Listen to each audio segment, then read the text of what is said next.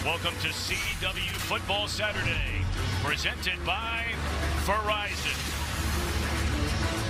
Fifth-ranked Rebels to take on the Wake Forest Demon Deacons sellout crowd homecoming weekend here in Winston-Salem. Henry Parrish Jr. in the backfield, standing alongside of Dart. On a first down, they play fake it, and they're going to throw. And the catch is made on the far side all the way across midfield, and it's Caden Lee. There's a lot of design runs, but they know that he is an NFL talent in the pocket, doesn't have to run. Parrish's first carry cuts it back to the middle of the field and into the end zone. That is a touchdown for Henry Parrish Jr. And man, oh man, a gain of 25 to the end zone. Bang, bang, bang. And they'll hand it off to him again, and not much running room, if any at all. It'll bring up a third down. No gain on the play, and the stop made by Walter Nolan. They're the top scoring team in the country, the #1 ranked offense in the country, and you're seeing why. And lunging forward inside the 35-yard line, so less than a yard. And look at the big fella. Holy Moses. Up and over the top, and that is indeed a first down. Pegues, good Lord. Ooh, bang. You want to hit that train? And now you look up on the board, it's under 4 minutes to go in the first quarter, and it's only a 7-3 game. All day to throw, and it's another touchdown here. I mean, blown coverage as blown coverage can get. And a touchdown for Ole Miss. My goodness. In place of those guys. A third down, and the slant, it is caught, and inside the 25, down to the 21 is Wells. And they're running this play clock all the way down to 1. You'll never see Ole Miss do that the rest of the year. They hand it off, huge hole for Parrish. Inside the 5, and a second touchdown of the game for Henry Parrish Jr. For it, but if you're sitting at home, you might think, hey, show the ref exactly what's happening.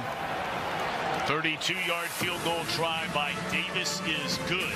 And now he's a spread up-tempo guy. Credit him for reinventing himself with the times of college football, and he's found himself right here in national contention. You know, the only thing stopping that is the ump getting in the way. Boy, Bachmeier is just smothered. Chris Paul Jr. was there. And they're going to have to snap it before the 2-minute timeout. Play clock down to 5. And here they come after Bachmeier. He's trying to spin away from trouble, but a host of white jerseys wrap him up, taking us to the 2-minute timeout. All right, third down and 11. They need to get to the 8-yard line for a first down, and they're going to run it to Claiborne. Again, he is wrapped up, tripped up. That was quite a play right there, made by Chris Paul Jr. Fourth down and goal.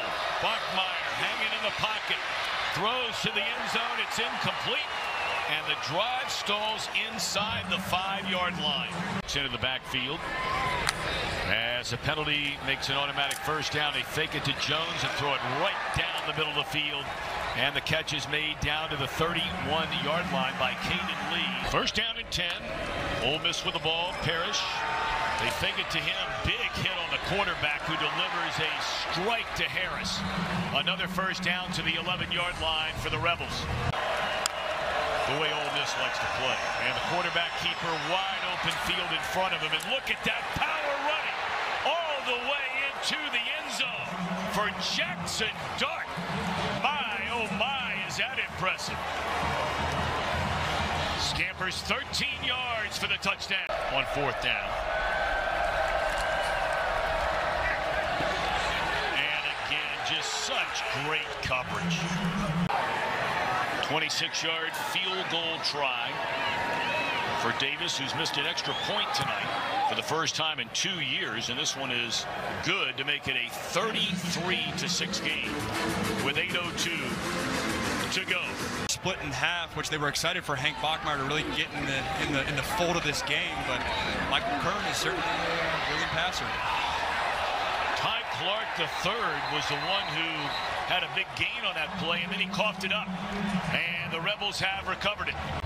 They will play a ranked team on the road at Death Valley. And that is no easy place to play. And I was impressed with Garrett Nussmeier. Oh, wow. Are you kidding me? Are you kidding me?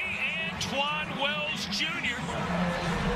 with an unbelievable catch for a touchdown. They call him Juice. And my, oh my. Here's some juice for you. Oh, baby, we're seeing the arm strength from Jackson Dart. He puts it on a spot, only need one hand. Juice Wells Jr. secures it with the second.